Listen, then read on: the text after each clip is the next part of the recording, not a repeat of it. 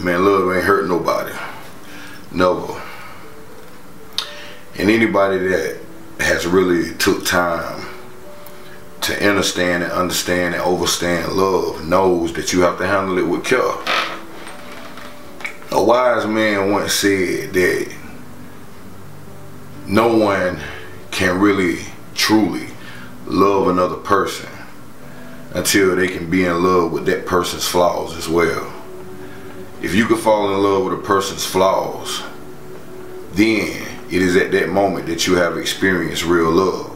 See, we ain't talking about this love that's unpure. You know, that conditional love, that what you can do for me love, or that you do this for me, I do this for you kind of love.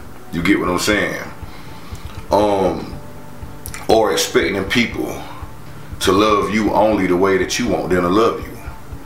It's people out here that know people love them, will probably end their life for them, but still treat them like shit because they not doing what they want them to do.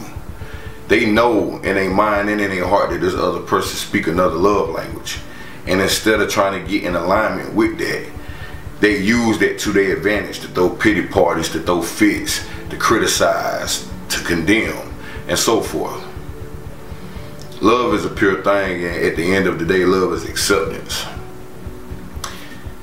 The mission or the goal is never to change another person, especially just because you love them. The mission is to be yourself. And in the midst of being yourself, you find yourself in alignment with this energy.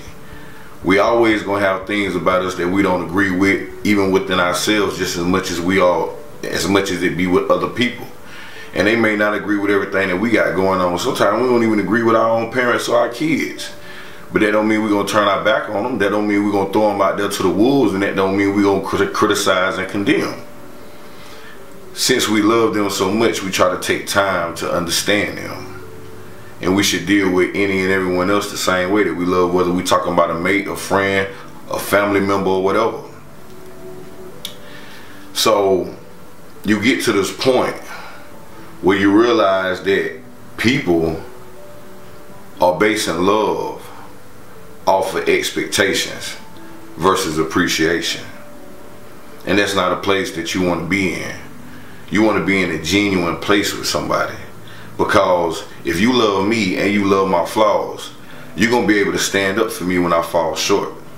And I want everybody to understand what I'm saying. I'm not saying to go deal with any and everything. Like, don't be no gopher. Like, don't go for anything. Because some people got the potential but don't got the credential. But some people got the potential. I mean, some people have the potential and got the credentials but need a little boost. And whether it's male or female, whoever their partner is, that's where they come in at. Because each one teach one, and two coming together should always equal one when it's in abundance and when it's in alignment with one another and it's pure. So even then, you have to be like, hey man, that's just what my baby be doing, man. Hey, that's her thing. You know what I mean? When people don't understand, because you got to understand, you're not loving other people or places or things for that matter for other people. You're not doing that for your friends. You're not doing that for your family. You're not doing that for Facebook or any other kind of validation.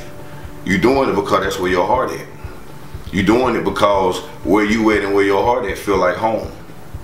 And you're doing it for you because you know how it make you feel. And anything that make you feel good to the point where there's no harm being involved and you're not losing yourself, then that's a good place to be in.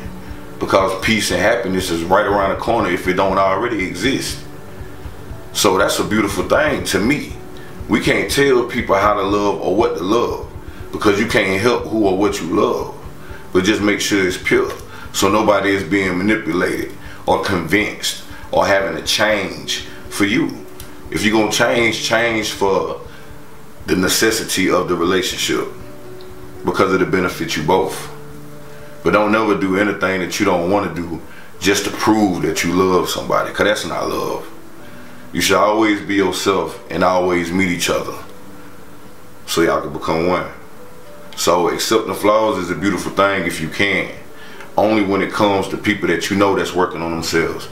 Only with people that you know will listen, who don't mind taking constructive criticism. People who are trying to get better within their spirituality.